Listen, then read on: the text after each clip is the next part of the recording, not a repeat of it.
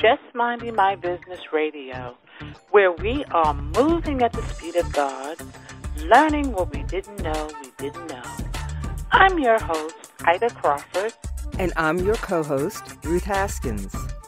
So grab a pen and paper and get ready for information that you can use.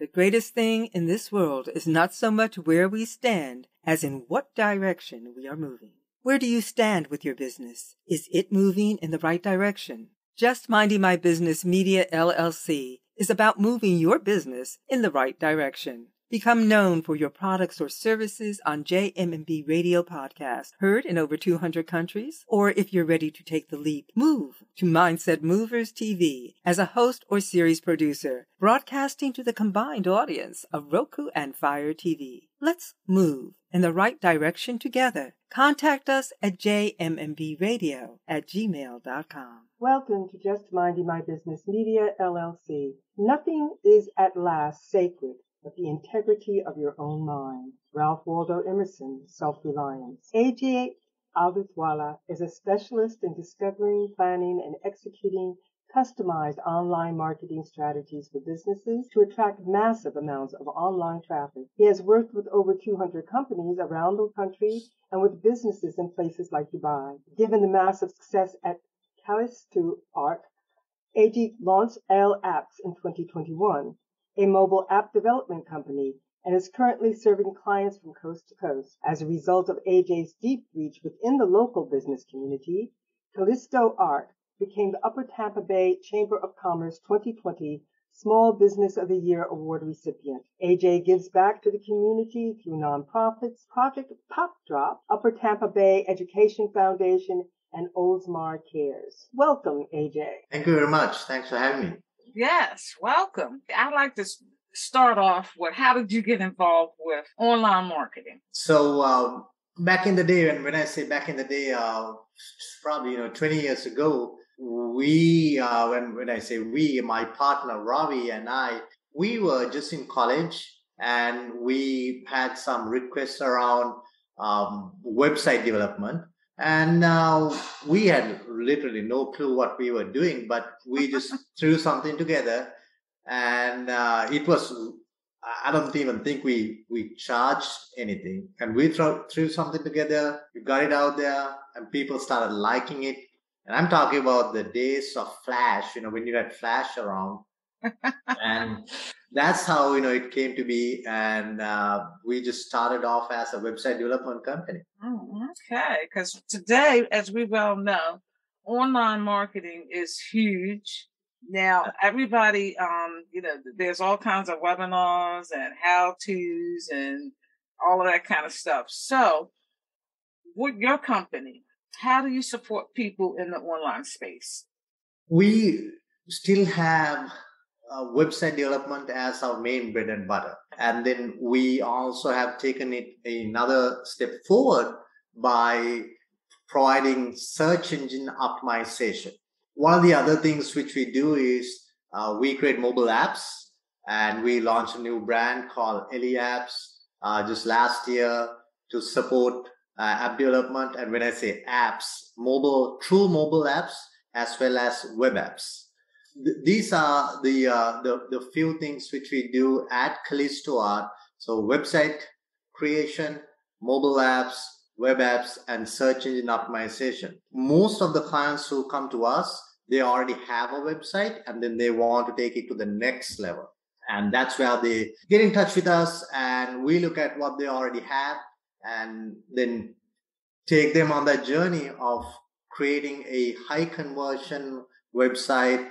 And we can even look at their branding and whether the branding is something that they are interested in. And we can get that branding aspect going on as well. So that's kind of, how we help our clients. Now, in terms of website development, a lot of people don't really understand the magnet to that, to magnetize people. And I heard you say something about conversion from your website. So how is that achieved? Users spend literally milliseconds getting that first impression out, right? When they visit a website, visit any website, it's going to impress you or it's not going to impress you, right? Within milliseconds. And if it doesn't impress you, you're off to your competitor. Now, the approach we take is we're going to make sure that you create that magnetism using images, pictures, because we live in a environment now where people want things fast and people really want to get to what they are looking for as soon as possible, right? So rather than giving them a lot of fluff, we get to the point and we create a flow in a website where we see that high conversion, where we introduce the user with a attractive image or a video which shows the end state of where you can be once you consume the products or the services that our clients have to offer. So the end state is very important. It's a very happy feeling. It might be a picture of a family who's smiling. It might be a client who's shaking hands with you. It might be a place where that's your happy place, right? So maybe a picture or an image or something like that. We make sure that is out there. And then number two thing is we want to have a statement which tells your clients immediately the services which you have to offer or the products which you have to offer. So that's the second thing. And it's a statement. It's not a vision statement or a mission statement, something which looks like a paragraph, because then you're making people read more without really getting to the point. Now, you can have that in another place in the website. Nothing wrong with having that, but you want to get to the point quickly. Then the third thing you probably want to do is have your products or services as logos, as okay, we provide this and we provide that and we provide this other thing. Just 3 things. You might have like 10 different services, but don't try to talk about the 10 different services on your homepage of your website. Just provide some nuggets which are easily digestible, and then once they digest those, then if they want to learn more, then they will obviously get deeper into the content and explore more. Because if you really think about it, the first impressions are now created online for any business or for a person. And when you meet that person face to face, when you shake hands, that's the second impression. If you are not creating that first impression as glowing as possible, then you are really losing an opportunity where you can make that second and the third and ultimately do business with someone. Yeah, so I heard make a statement, have some pictures, happy pictures that pull people in, make people feel good. And a statement. And then just give a snippet, no more than 3 items for your business. Yeah, three items because it's it's an odd number. It's going to look better on a website rather than an even number where you see like 4 boxes of things. Right. You can do 3, or if you have a lot of services, then go to 6. So you basically place 2 rows, 3. You basically stack 3 and 3. Uh-huh. So the statement that you make, is that more or less a tagline? So it's not just a tagline. The tagline can be close to your logo. If you have a tagline, you can place that. Now the statement, the structure of the statement will be: here are my products and all the services. Here is how we are different. So you provide a statement. And here's the product, our services, here's how we are different. Now, this is applicable to any business, right? Anyone who's having a business, or it can be a coach, can be a trainer, it can be an attorney who's running a personal injury law firm, it can be a dentist, it can be a doctor. Tell how you are different from everyone else out there for the products or the services you offer. You can have different angles to that. You can talk about maybe an award you have won for the products or the services you offer. For us, it can be the 2020 Small Business of the Year recipient, and then we can show our website development, search engine optimization as 2 keywords in there. You got to get creative with that. No, there's no hard and fast rule, but make sure you put that out there then as a mission statement or a vision statement, because people digest content better when it's under 15 words. Now, when I'm looking for something in particular, I read, and then I'll go from website to website, read what it is, because I'm looking for something in particular, and I will read the website. Now, one of the things I do not like is websites that have a lot of flash. Right. What's your thoughts about that? So Ida, you bring a great point, right? So I don't want anyone who's listening in to misinterpret what I just mentioned earlier. Having attractive images or video doesn't mean that you're not going to have meat to the website or for the products or the services, right? Our own website, KallistoArt.com, has over 100 web pages. So there's a lot of content in there, and they are not just images. What you want to do is pull them in and then get them as quickly as possible to the content they need to be reading. The reason why I said that you don't want to have a lot of text content in the home page is because, as you said, people don't want to read anymore. So they want to look through pictures, see whether they make sense, emotional connection to what you're looking for, and then they will click on that image or just the text below it to read more about it. So it's a matter of presenting the opportunities that's out there for someone to do business with you, getting them to the right content as soon as possible. And I'll use ourselves as an example. We might get a client who's just interested in doing search engine optimization. If we have a huge a long paragraph about website development up front, they might think that, these guys only do website development, and then they are off to another website, right? But if we show we do website development, we do search engine optimization, we do mobile apps development, then there is an opportunity for them to go to whichever the product or the service that they are interested in, and then they can click on that logo, learn more about it in another page rather than trying to read a paragraph or two right on the homepage. Okay, well, that makes sense. Now, your mobile apps. Basically, people have mobile apps, Mm-hmm. and I think a lot of people really don't know how to use them effectively. So can you talk about that a little bit? Absolutely. When it comes to mobile apps, I think we really cannot blame the users if someone can't use a mobile app. That means it's poorly designed. So you got to blame the designers for that particular mobile app. If you look at any of the newer gadgets which comes out, right? Whether it's the latest iPhone or the Android phone, right? There's no instructional manual. There's none.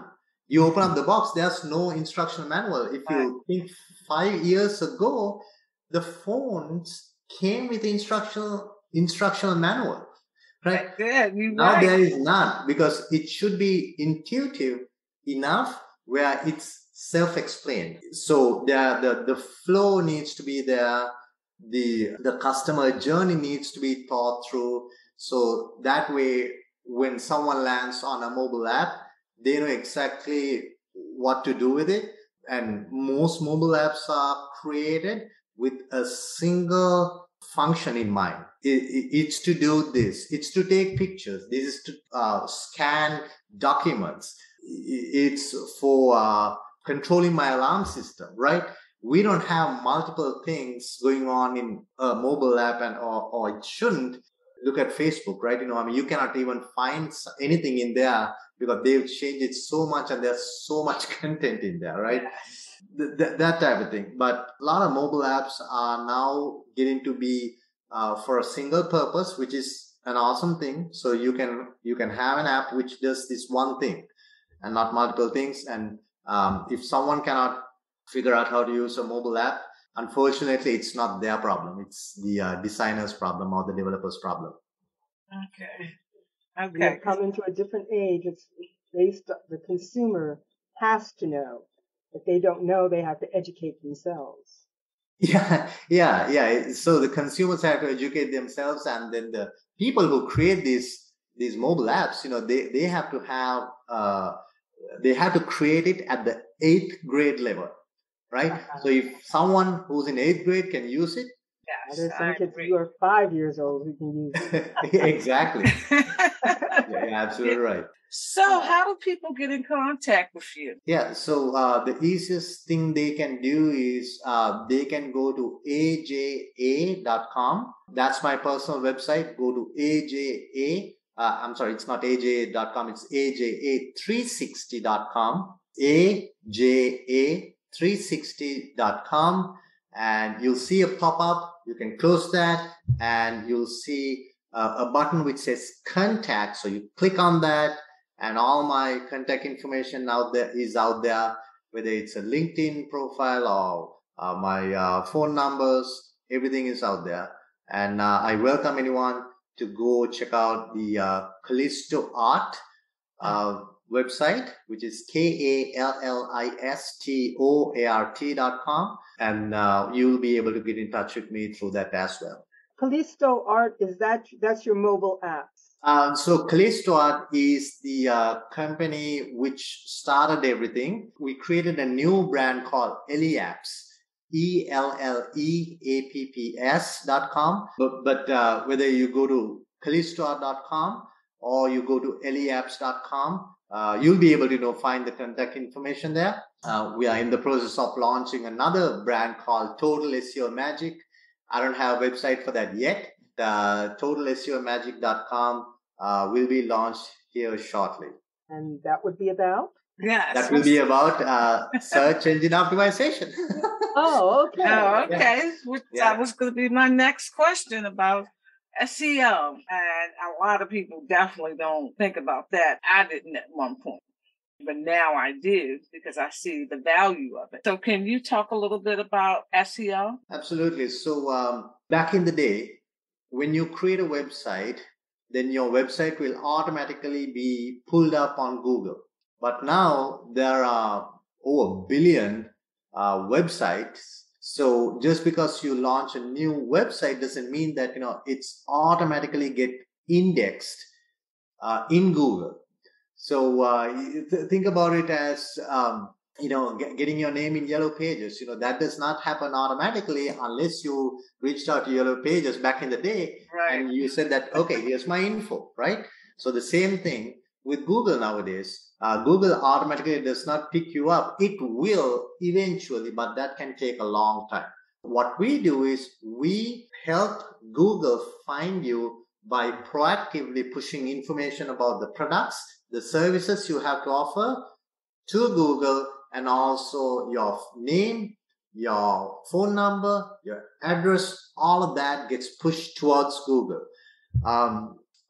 As part of our search engine optimization service, we also manage your Google My Business profile. That is a very important consideration when it comes to SEO, because at the end of the day, Google is the big brother of the internet, right? So it pretty much controls what people see.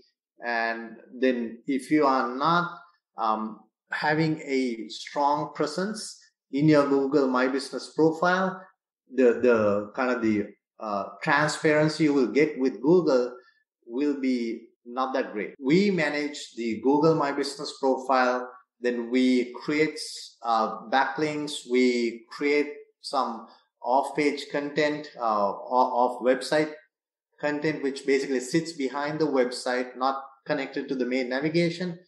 And we push this out about the products or the services that you have to offer, and Google picks all of this up. And now at the end of each month, we create a report which is pulled directly from Google Analytics and share that with the services or the clients we service. So that way they get to see what we have been doing and how their rankings have gone up over the months. Yeah, that's Google is king, that's for sure. And everybody else follows Google. So it's like that SEO. And it took me a minute to get into that because it's intensive. You really have to pay attention pretty much daily. And most people can't do that. So having a company like yourself, you guys focus on looking at that stuff all day long. You probably have tools that go out and search all day long, making sure everything, seeing the ranking, because those analytics are critical. True. And the other thing about Google is it keeps on changing their algorithm, right? Yes. So that's, as you said, you got to keep up with it. So we got a team at KallistoArt who's dedicated just for search engine optimization, and that's all they do all day long. And they are the same team who will be behind Total SEO Magic as well, because there's so much which changes almost on a daily, weekly basis. If you are not keeping up with it, you're going to get behind. We have had the privilege of bringing people who are not even in the top 100 results to number one position in heavily competitive industries such as legal, because we always try to stay in the forefront of what's going on in the wild west world of search engine optimization. And nowadays, you need a company managing that. The business owner cannot do that. Yeah, you can. I mean, you can do a few things by yourself, and I'll be more than happy to share those with the listeners. Make sure you get a Google My Business profile. That's number one. It's free. Just go to business.google.com. You get a Google My Business profile.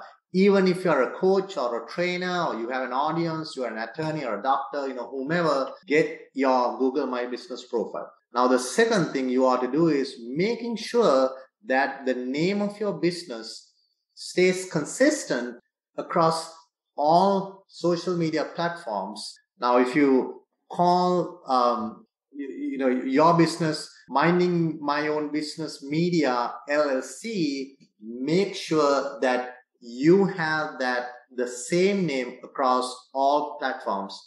Don't even omit the LLC in one platform when you have it in another. Make sure it's the same name. Make sure the phone number is the same. Make sure the address is the same. So there's something called the NAP consistency: name, address, phone number. This is something which you are in total control when it comes to Google. So for anyone listening in, make sure you are NAP consistent: name, address, and phone number across all platforms where you have some kind of a presence. Okay. Yes. Wow. This has been really interesting, AJ. I got some notes here. I picked up a couple good tips that I'm definitely going to be using. So again, how can people get in contact with you? People can go to aja360.com, and all my contact information is out there. Ida, can I give a gift to the listeners? Oh, absolutely. Yeah. Okay. So I want everyone who's listening in to go to ElleApps.com. That's spelled as ELLEAPPS.com. There is a tab called blog, and click on that tab. And when you scroll down, you'll see the first blog article, which is about how to choose a company to develop a mobile app. And this is my gift to you. There is no login or anything like that. Just click on that blog article and read about when you are thinking about choosing an app developer, certain few things which you can look for in selecting that app. In selecting that app developer is listed in this blog article. So that is my gift to your audience. Oh, nice. Thank you so much. Absolutely. Thank you. Thank you. I'll be going over there myself. Very good. Very good. Yeah, you're welcome. Well, it has been a great collaboration with you. We're looking forward to having you back to get into more of this, because I think people need to hear about this often, because it took me a minute to get my free Google website up. Right. You know, I kept putting it off. And then one day I just said, I'm going to do this and get it done. And it has made a difference. I think that I get some organic people to my products and services, and I can see it.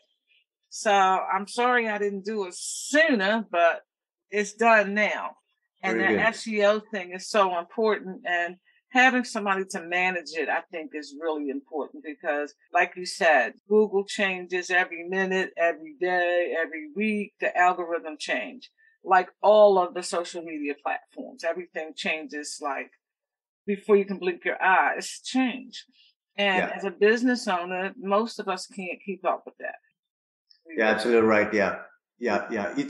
It's important if you want to get serious about attracting organic traffic. Important that try to have someone managing it for you rather than trying to do it on your own. You can set up your Google My Business profile by yourself. It only takes 5 minutes to set it up, and maybe another 25 minutes or half an hour altogether to configure it. But when it comes to then keeping up with it and making sure you are doing the right thing, you are having the right keywords plugged in, it's extremely hard for someone who doesn't live in our world to try to do it. So I highly recommend having someone managing it for you, someone who knows what they're doing, managing it for you, where you will start seeing results rather than just, spinning wheels and not really getting anything out of it. Absolutely. Well, AJ, thank you so much. We appreciate you on this Memorial Day, talking to us about what's important for our businesses.